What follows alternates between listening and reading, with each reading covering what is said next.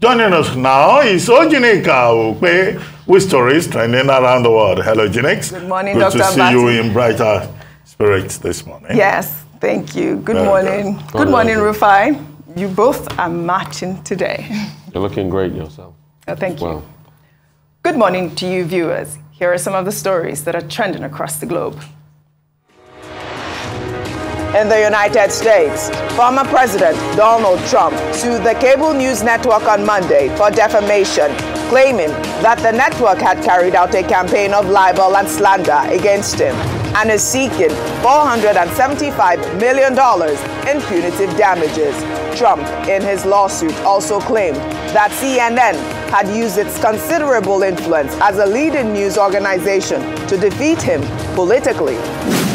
In Sweden, geneticist Svante Pääbo on Monday won the 2022 Nobel Prize in Physiology or Medicine for discoveries that underpin how modern-day people evolved from extinct ancestors at the dawn of human history. The 67-year-old scientist, who is the son of a Nobel Prize-winning biochemist, was credited with transforming the study of human origins after developing ways to allow for the examination of DNA sequences from archaeological and paleontological remains. In Nigeria, members of the Adoration Ministry in Enugu State trooped out in their numbers in protest over the transfer of Reverend Father Ejike Mbaka, the controversial spiritual director of the ministry. Father Mbaka announced his transfer on Sunday, stating that the Bishop of Enugu Diocese, Callisto Sanaga, had appointed another Reverend Father to take charge of the ministry.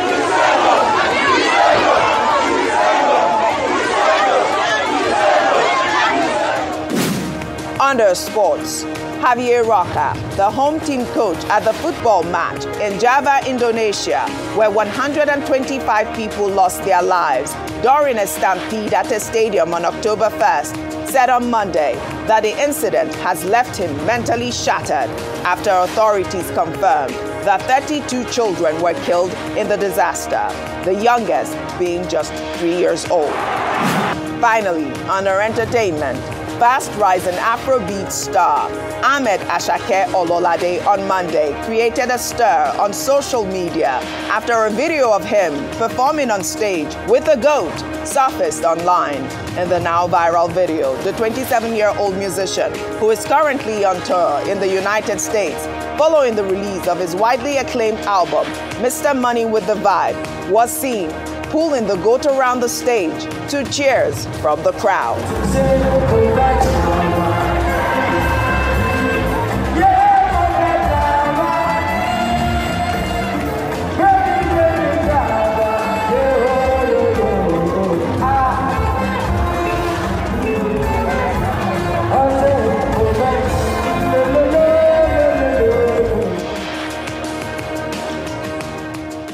I don't know the symbolism of the goat, but I guess it's the greatest of all time. But I don't know. I just feel weird having an animal in my space with a musician. But you know, he's doing really well. He just came to the scene about 2 years ago, and he's done really, really well for himself. I mean, it's just pushing his, artistic license, anything you call it. This guy is a great act, very talented. You can't take it away from him. Yeah. Since he bossed on the scene. A big shout out to Olamide, because he came up through the YBNL, family, and he's done very well for himself. He's having his first tour. Songs like Organizer popping every time. Pretty much reminds you of Jimi Hendrix when he used to set his guitar on fire. It's just that artist antique. Really? And Asake is here to stay. I'm an animal lover, so I always feel awkward about stuff like that. But, kudos to him, and I like his song with Fireboy, Bandana. It's my favorite. Well, let's begin what's trending with reactions trailing the rally tagged Lagos Women's Support Walk for Tinubu Shettima, Sanwo-Olu Hamzat, organized to canvass support for the presidential candidate of the All Progressives Congress, Bola Ahmed Tinubu, and his running mate, Kashim Shettima, as well as for the governor of Lagos State, Babajide Sanwo-Olu, and his deputy, Obafemi Hamzat. The solidarity exercise saw a mammoth gathering of women from all walks of life, including Nollywood actresses Joke Silva and Foluko Daramola. The march comes on the heels of Joke Silva's inclusion in the women's wing of Tinubu's Presidential Campaign Council, which featured other Nollywood actresses. Nigerians on social media have shared mixed reactions over the veteran actress's support for the APC flag bearer. Let's take some tweets. This is from Mercy, who wrote, "If Nigeria was her company, will she give it to Tinubu to manage for 1 year with the type of CV he submitted without credentials to back up his education? She lived her life and really didn't see the damage the Buhari administration did to us." Well, Daniel wrote, "Joke Silva supporting the APC shouldn't be a big deal. She's fighting for her self-interest, and insulting her won't change anything. So put your time to good use by marketing credible candidates that can help fix Nigeria. Talking is one thing, but action speaks louder." Well, another tweet there goes, "A few random thoughts on the ridiculous attacks Joke Silva is receiving. 1. Most of what's happening now reminds me of what happened in 2015. People believe JEJ was the devil and Buhari our savior.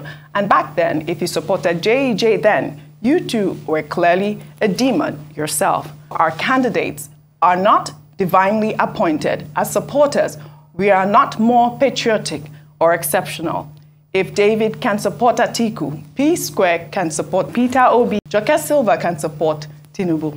There is no moral high ground here, just a scorched egg crusade that destroys society's fabric." Dr. Abati, over to you on your thoughts. Okay, I thought I addressed this earlier on the program when I made the point that every individual has a right to make their choice. Yes. The people who are insulting Mrs. Joke Silva, Mrs. Joke Jacobs, as she's otherwise known, I think that they are missing the point. She has every right to make her own choice. And in fact, it's noteworthy that she herself went on Instagram to post the pictures of her support for the APC in Lagos.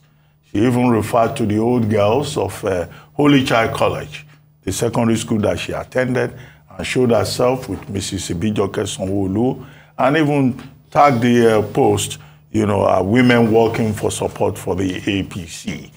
Every person has a right to choose. You have just your PVC. Who you vote for is your business. The second part of it is about, the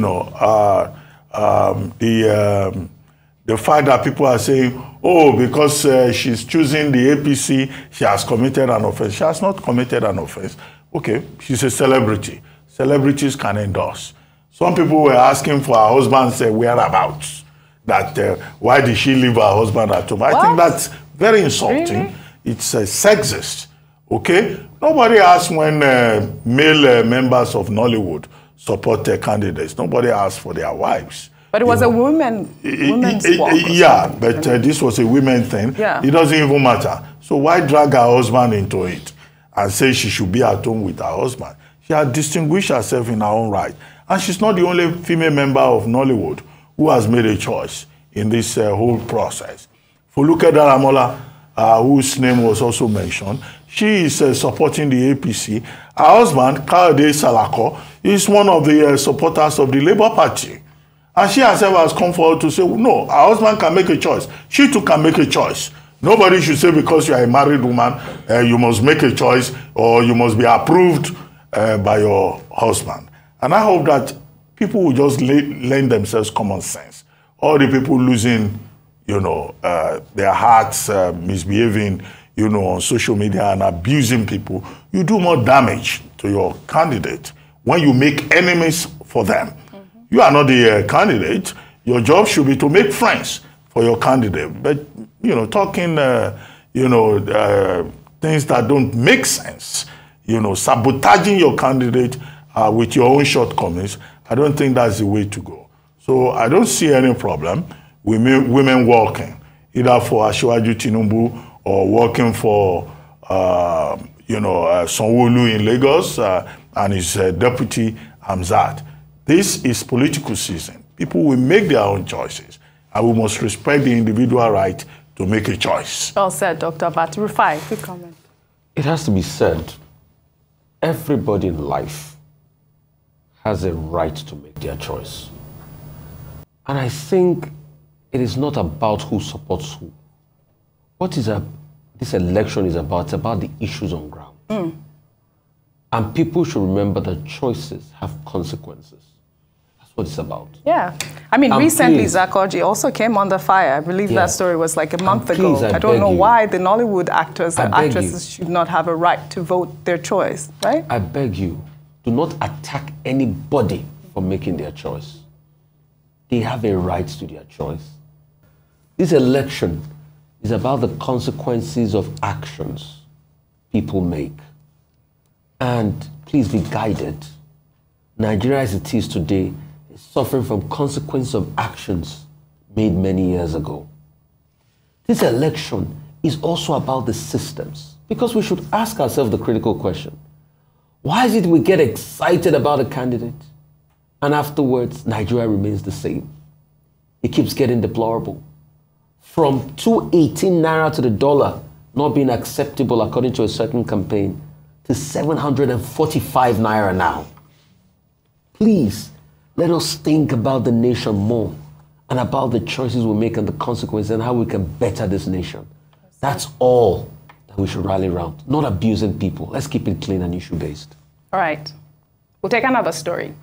Human rights advocate Femi Falana has reacted to comments made by the Minister of Labour and Productivity, Chris Ngige, who over the weekend warned the Academic Staff Union of Universities against the consequences of contempt of court. On September 21st, the Industrial Court ordered ASU to call off its ongoing nationwide strike, which the union embarked on February 14th, to press home the demand for improved funding for universities, review of salaries for lecturers, among other issues. Falana, in a statement on Monday, said that ASU did not engage in contempt of court on the recent verdict because the union is seeking to appeal and stay the execution of the judgment. He further advised the federal government to stop chasing shadows and adopt urgent measures to end the strike. Well, in another development, a video of the Minister of Labour and Productivity, Chris Ngige, storming out of the meeting spearheaded by the Speaker of the House of Representatives, Femi Gbajabiamila, to end the crisis between the union and the federal government has surfaced online. In the video, the minister could be heard accusing the ASU president, Professor Emmanuel Osadege, of calling on Nigerians to vote out the All Progressives Congress in the 2023 general election before he stormed out of the meeting. Well, let's take a look before we come back for a discussion. Mr. Speaker, it's jocular, but it's still serious. That what? That the ASU president said that APC government have kept children at home, and that Nigerian people should vote out people who have kept their children. No, he didn't say that. What did he say? We want 10 lives to the public. You will have an opportunity. You will have an opportunity to recount. The man of the president that was telling lies to the public. No parents. You're telling lies to the public. Go ahead. Dr. Bati, over to you. Okay, I think, we discussed this yesterday, but there have been developments. Femi Falana, SAN, coming forward to respond to the allegation by the federal government that ASU may be guilty of contempt of court. And what he has said simply is that, look, there's no contempt of court here, because after the federal government, filed a case seeking an interlocutory injunction against ASU, and Justice Polycarp Harman of the National Industrial Court ruled that the status quo should be maintained. ASU went to court. Femi Falana is the counsel to ASU. And today, incidentally, the case will be heard, we're told. So what Femi Falana SAN has said is that, look, ASU appealed. ASU also filed a motion for a stay of execution.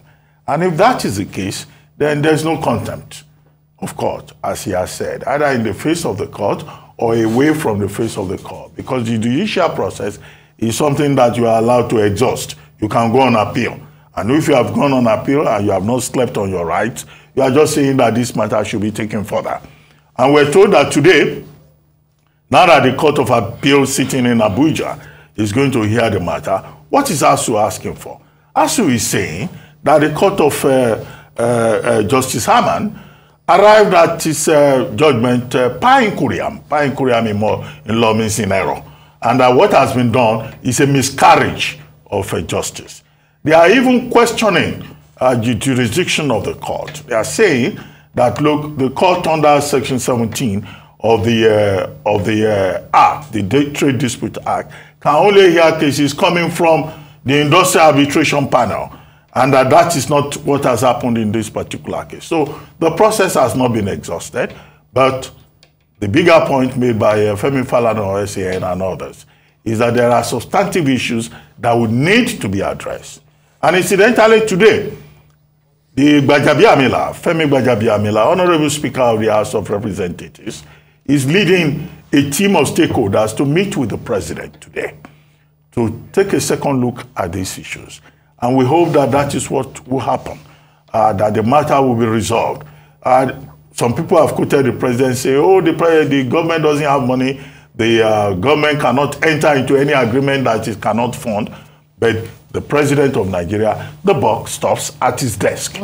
We hope that the meeting that will be held today by stakeholders with the President, led by Femi Gbajabiamila, will not result in the kind of riotous, chaotic, conduct that we have seen in certain meetings where ASU and government officials engage in shouting matches and leading to a situation where the Minister of Labour will stage a walkout. That does not help anybody. Nice. And I think that, Minister Ngige, should just have adopted a more diplomatic stance. We don't expect that anybody will walk out today of any meeting, of course, with the President sitting there. If he takes on the meeting himself, I don't think anybody will have the courage to walk out on the Commander-in-Chief of the Armed Forces of Nigeria. Yeah. But what Nigerians want is a resolution of the matter. The students themselves, they want to go back to school. Parents want the schools to be reopened. The rest of us are worried about the future of our children so that they can go to school, so that we don't have to be worrying about how to get foreign exchange to pay school fees in other places where there's greater decency and common sense about the future of the younger generation. Rufai, I did not understand the point the minister was making about, whether or not the APC, is the APC, should the APC come before the students? He should have conducted himself properly, as Dr. Abati has said. Well, meanwhile, the National Association of Nigerian Students has kicked against the national honor expected to be conferred on the Minister of Education, Adamu Adamu. Spokesperson for the Student Association, Okpe, in a statement on Monday, said that the move is a clear pointer to the fact that Nigerian students have been taken for a ride. On October 11th, the minister is set to be honored with the Commander of the Order of the Niger. Rufai. You see, Oji, we're a big joke in this country. And I don't know when we're going to get it. After the first 7 months of drama, season 1 finished in the ASU federal government debacle. Then season 2 started with the court. I remember the day they said they were going to court. I know it's another season of drama. Because this court will do probably till February next year. And they will pass the problem on to the next administration. Then season 3 is the new installment, giving somebody national honor. Anyway, those that gave national honor came out to say that the list is fake. So probably I want to believe that maybe he's part of the fake list. But if he's part of the real list, so it will be that you are giving Education Minister national honor for prevailing over 8 months ASU strike. Oji, we've become Aki and Popo in this country. You see, but the problem with us is that we fail to realize that the butt of the jokes are the ordinary Nigerians that have nothing to eat. And their only offense is being Nigerian. And they want to school in Nigeria. We've become a joke. Look at us. Look at us. You can see us. After 7 months, we are fighting now. Then the federal government decided to go to court after 7 months. Then we are fighting in court back and forth. Now the national honor, for someone that prevailed over strike for 7 months. The Yoruba will say, Achiabo Kemena. Clap for yourself. Clap, clap, clap, clap, clap. I love when you say this. May God help Nigeria. Yeah. May God help Nigeria. Well, thank you both for your great analysis, as always. Well, that's all I have for you on What's Trending today. I'll see you all tomorrow.